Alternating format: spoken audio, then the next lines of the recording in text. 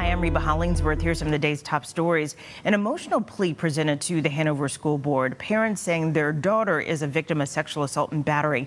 The parents allege that the incident happened at Bell Creek Middle School a week ago. They claim additional harassment happened by other students after she reported the incident. The Hanover County Sheriff's Office confirms they are investigating the incident and that since it is an alleged sexual assault and involves juveniles, they can't release any further information. A lawyer representing Washington Commanders owner Dan Snyder says he will not testify in front of Congress at a hearing next week about the team's alleged toxic workplace environment.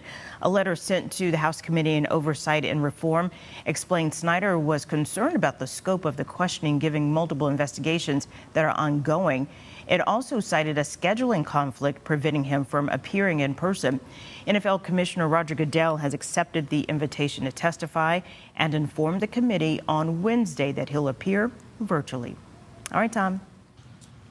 All right, good morning to you. We've got a lot of clouds to start. We've had a couple little showers here in the metro and maybe a stray storm throughout the morning, but a lot of those were east, northern neck areas. So some morning showers will give way to partly sunny skies, and then some afternoon and evening, even evening, yes, into the evening and early overnight thunderstorms. So those eastern showers fade away later this morning.